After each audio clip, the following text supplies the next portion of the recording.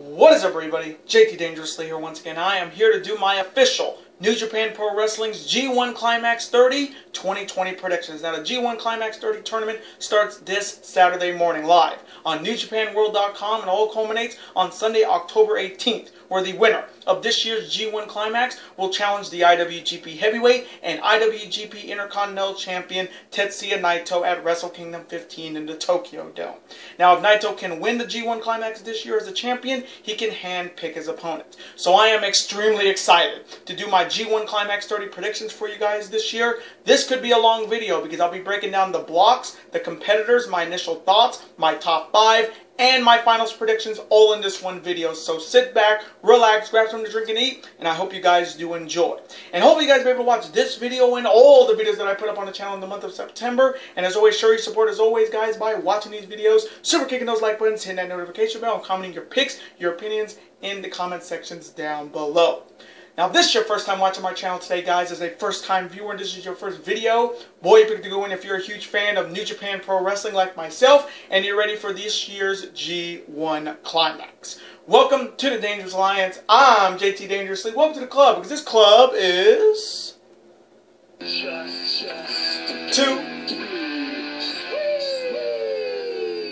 Whoop, whoop. Again, thank you guys so very much. Now, other than that, let's get right into my G1 Climax 30 predictions. Let's begin in Block A with the competitors. First, he is a former Ring of Honor television champion and a former Never Openweight champion. He is making his second G1 Climax appearance. He is the Hawaiian Juggernaut himself, Jeff Cobb. Next, he is representing Suzuki Gun, Ichiban, and he is a former two-time Never Openweight champion, a former multiple-time Junior Heavyweight Tag Team champion, and he is one half of the reigning IWGP Heavyweight Tag Team champions. He is also making his second G1 Climax appearance, and if you know his music, you'll know who I'm talking about.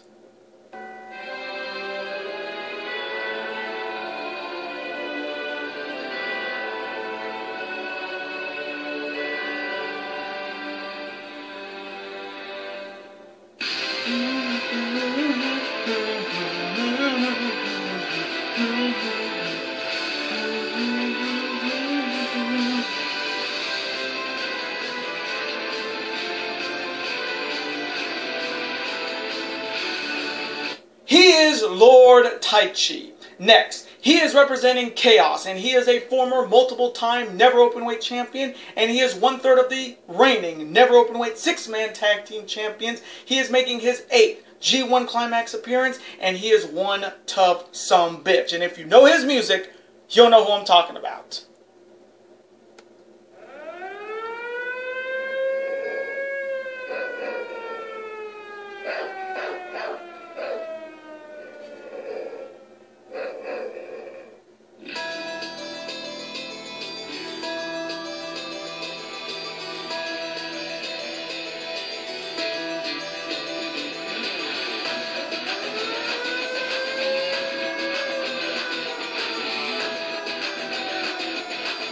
He is the Stone Pitbull Tomohiro Ishii, or Golem.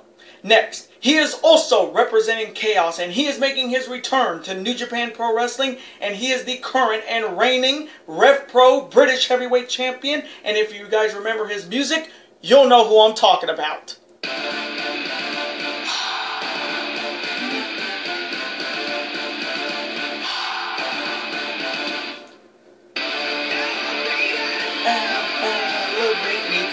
Sky. Whoa, I'm so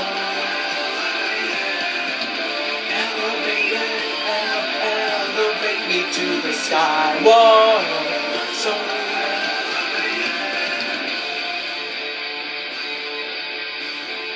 he is the aerial assassin Will Ospreay.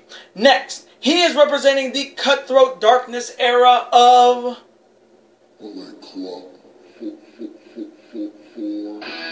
and he is making his 7th G1 Climax appearance, and if you know his music, you'll know who I'm talking about. You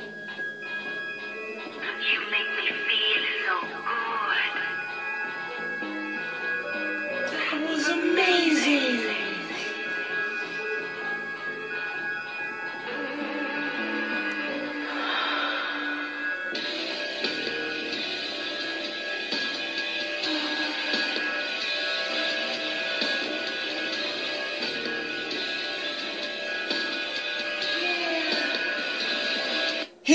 Tokyo Pimp's Yujiro Takahashi. Next, he is representing Los Ingobernables de Japón, and he is the former Never Openweight champion. He is making his second G1 Climax appearance, and if you know his music, you'll know who I'm talking about.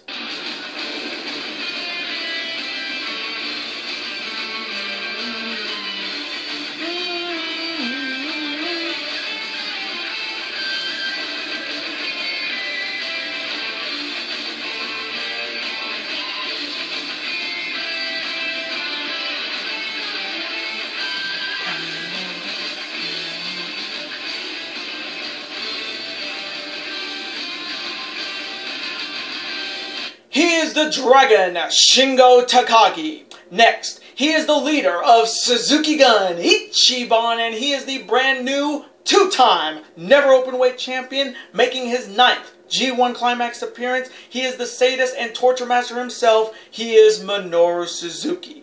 And next, he is the leader of Chaos, and he is a former two-time winner of the G1 Climax back in 2012 and 2014, and he is the former 5-time IWGP Heavyweight Champion, making his 9th G1 Climax appearance. And if you know his music, you'll know who I'm talking about.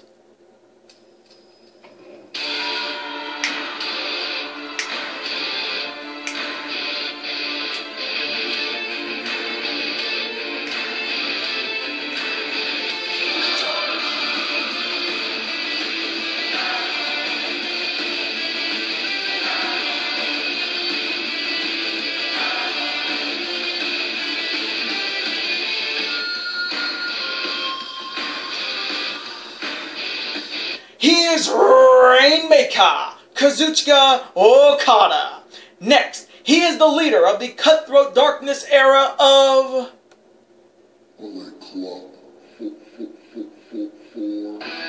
And he is the former IWGP Heavyweight Champion, the former IWGP Intercontinental Champion, and the former IWGP United States Champion. He'll be accompanied by his manager, the Booking God Gato, making his 3rd G1 Climax appearance. And if you know his music, you'll know who I'm talking about. It's time for all of you to once again start breathing with the...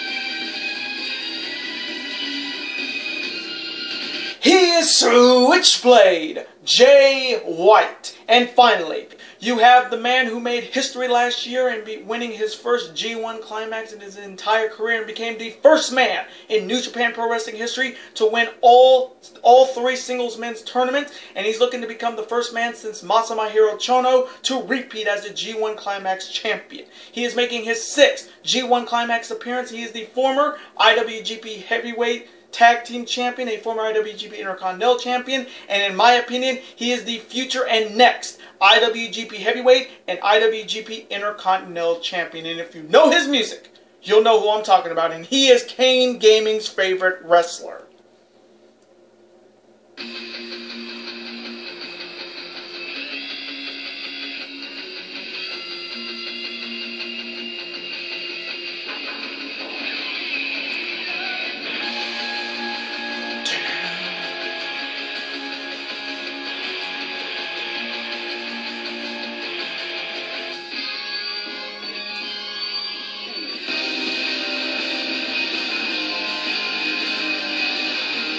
He is Golden Star Ibushi Kota!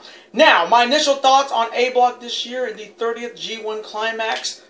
This block is stacked, and I mean stacked from top to bottom. I mean, look at the matches we're gonna get in this A Block for the G1 Climax this year. I mean, you got Suzuki and Okada, Suzuki and Ibushi, Shingo and Ospreay, the matchup we could have got in the New Japan Cup this past March, but we didn't.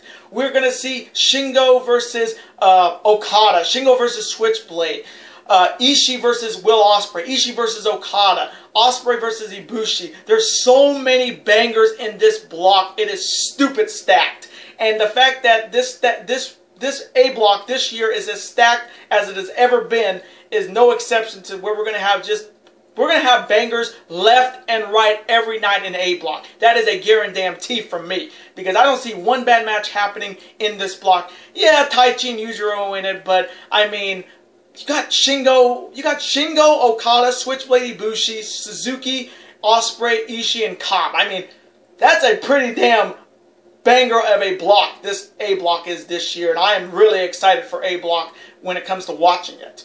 Now on to my top 5 winners that could win A block this year. Now starting at number 5 for me, I'm picking Shingo Takagi. Now Shingo Takagi had a very good showing last year in his debut in the G1 Climax tournament, but I think his second year is going to be a little bit better. I think he can have more points than he did last year. So at number 5, I have Shingo Takagi. At number 4, I have Tomohiro Ishii. Now, Ishii always steps up his game when it comes to the G1. He always has banger matches and block matches. And knowing a lot of longtime Ishii fans, a lot of people are thinking this is Ishii's year, and they're looking to get Ishii his first G1 Climax tournament victory.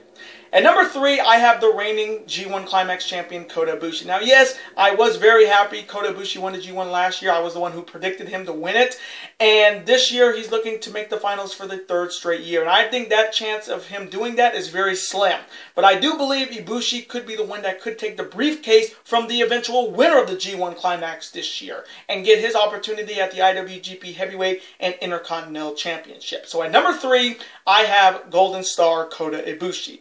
At number 2, I have Rainmaker Kazuchika Okada. Now, I know a lot of people would say, oh, Okada's going to win it this year and get Naito once again. But do we really want to see Naito versus Okada again at Wrestle Kingdom? We saw it this past year on night 2 for both belts. I don't think we're going to need to see it again at another Wrestle Kingdom.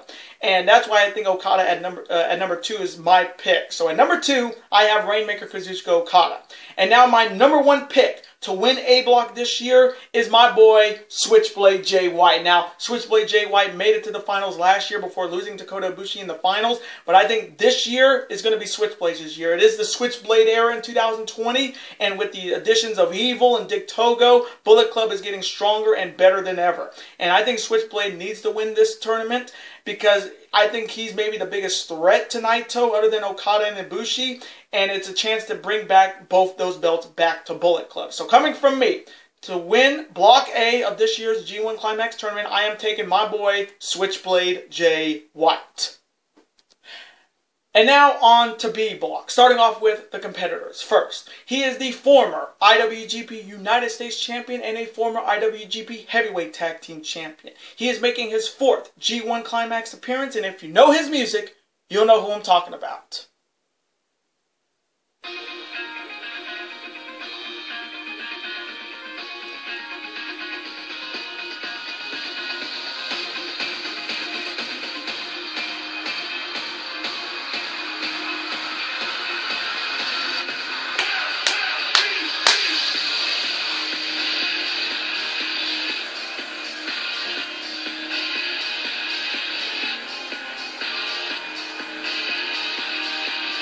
He is the flamboyant one, Juice Robinson. Next, he is representing Los Ingobernables de Japón, and he is making his 5th G1 Climax appearance, and if you know his music, you'll know who I'm talking about.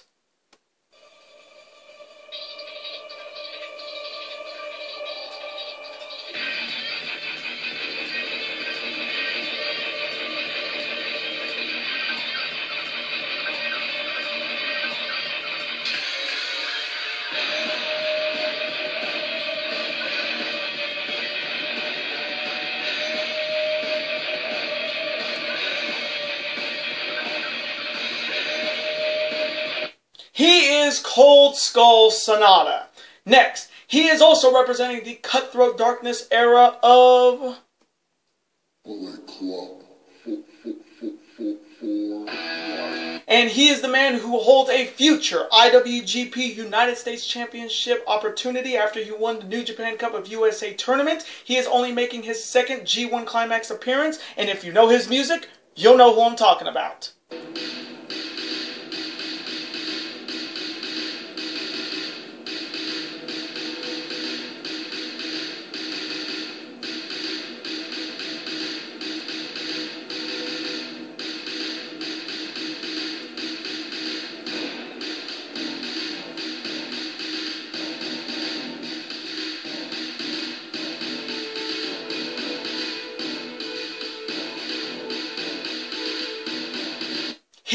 is Kenta.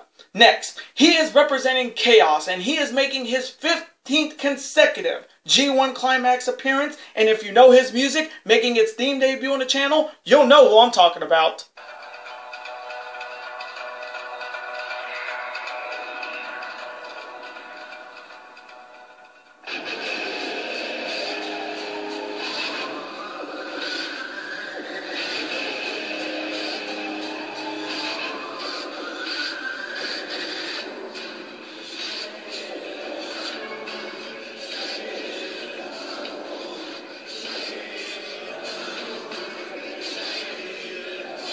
He is the Sublime Master Thief, Toru Yano.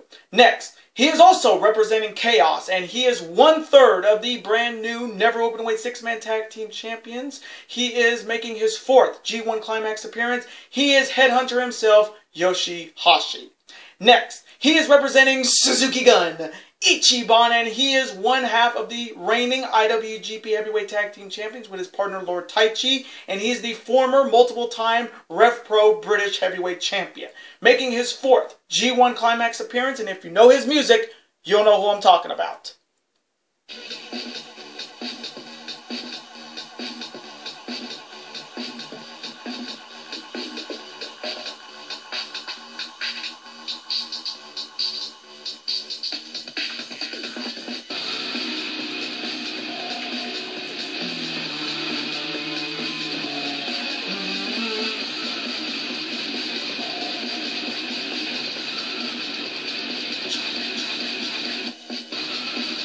He is Zack Sabre Jr. Next, he is representing Chaos, and he won the G1 Climax all the way back in 2008. He is a former multiple-time Never Openweight champion. He is making his 13th G1 Climax appearance, and if you know his music, you'll know who I'm talking about.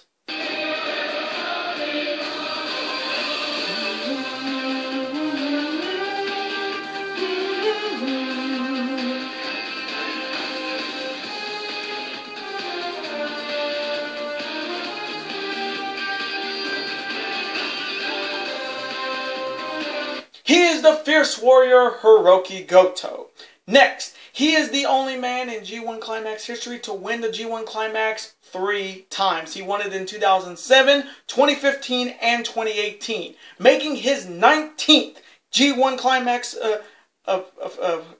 G1 Climax appearance. He is indeed the ace of the universe, and if you know his music, his old music, you'll know who I'm talking about.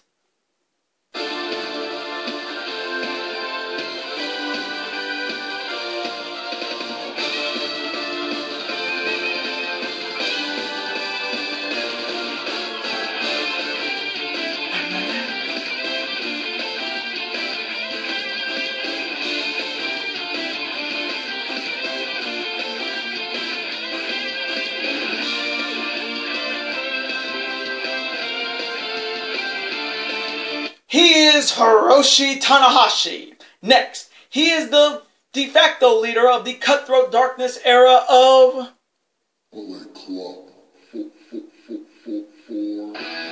And he is making his 5th G1 Climax appearance, and he is the former IWGP Heavyweight and IWGP Intercontinental Champion. He will be accompanied by his manager, the Spoiler Dick Togo, and if you know his music, you'll know who I'm talking about.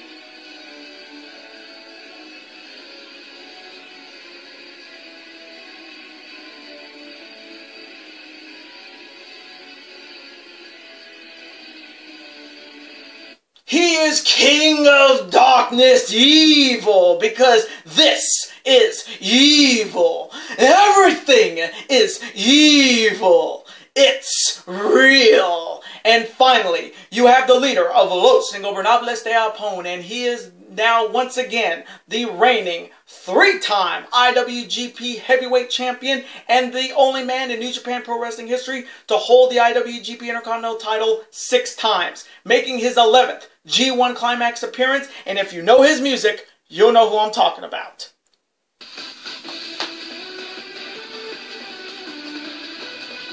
Ooh, Naito!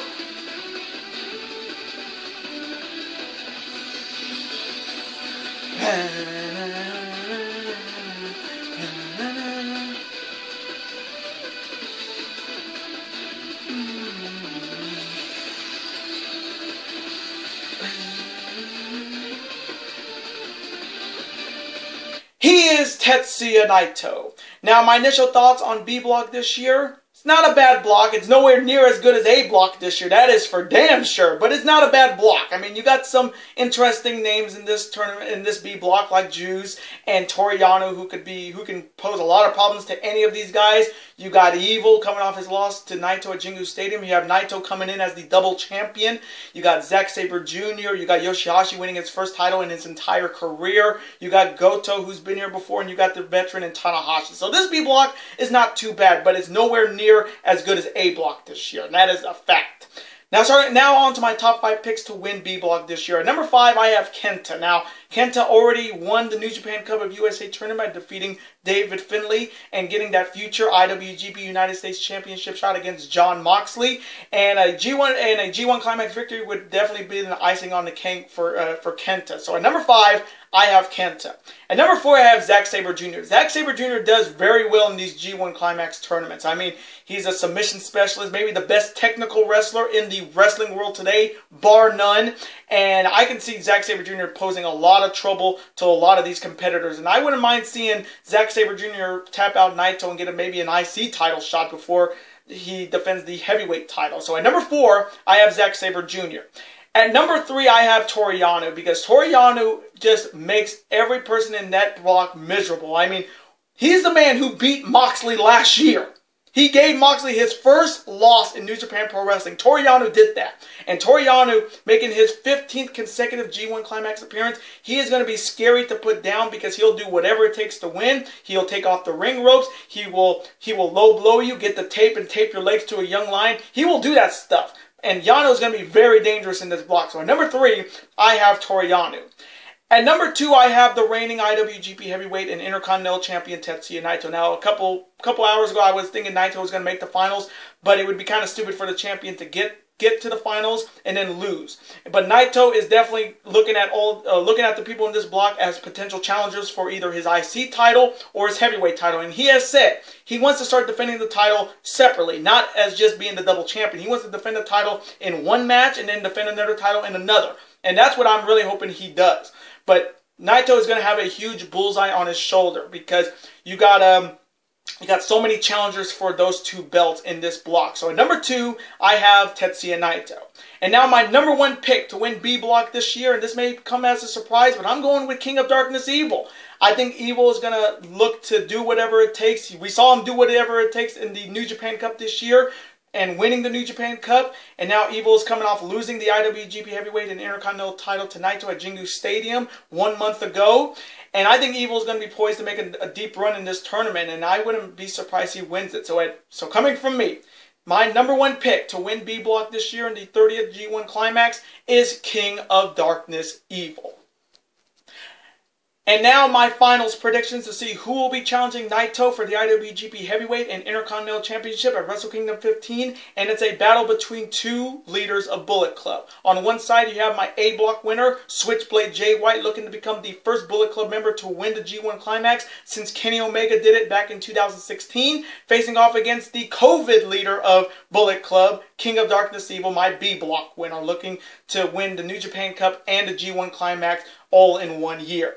So, coming from me, in this year's finals of the 2020 G1 Climax 30 tournament, this one's tough because, yes, this is kind of like a semi-Bullet Club mini-war because Switchblade Jay White is the leader of Bullet Club, and since he's been gone, Evil has taken over as the de facto leader of Bullet Club. So it's kind of a civil war, but it's kind of too early for that. I think this is a good way to plant the seeds of a civil war between Bullet Club, between the leaders. But coming from me, he didn't win it last year.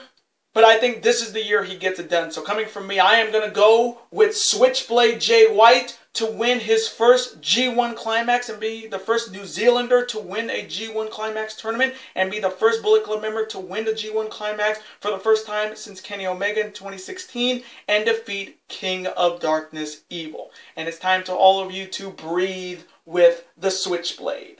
And those are my 2020 new G1 Climax 2020 predictions.